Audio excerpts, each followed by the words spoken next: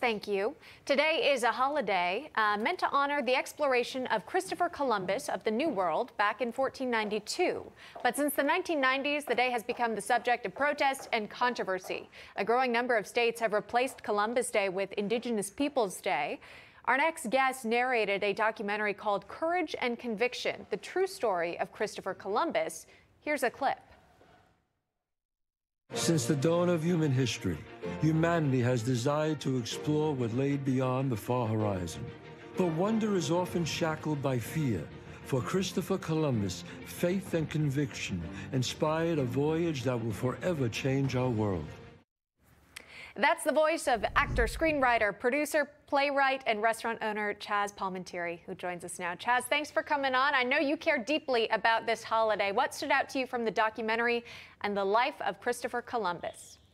Well, so many people don't realize that they blame Christopher Columbus. But Christopher Columbus, when he was there, there was no wars. When he left, his soldiers were attacked by a tribe called the Caribs. Then they responded, and that started the war. This had nothing to do with Christopher Columbus. And what people don't realize there is that we were the first immigrants. Christopher Columbus was the first immigrant to come to America. This is an immigrant day, not only Italian-American Day. And if you want to take away Christopher Columbus, if you want to wipe that name out, then you better take away Washington, D.C., District of Columbia, Columbia University. There's 23 cities in America named after Columbus.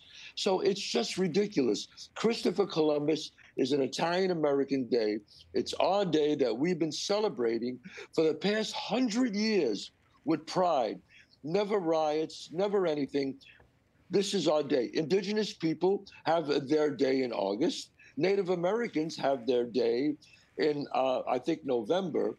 Don't take away our day. It's never going to happen. Ever, ever, ever. Trust me, it will never happen. They should stop trying to take it away. I know you were the Grand Marshal of the NYPD in the Columbus Day Parade last year.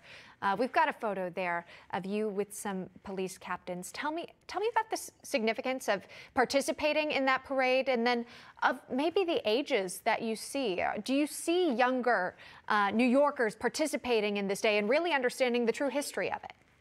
I totally agree with you. Yes, I do see younger people, and that was one of the proudest days of my life, to be with the NYPD Columbia organization. I'm such a big.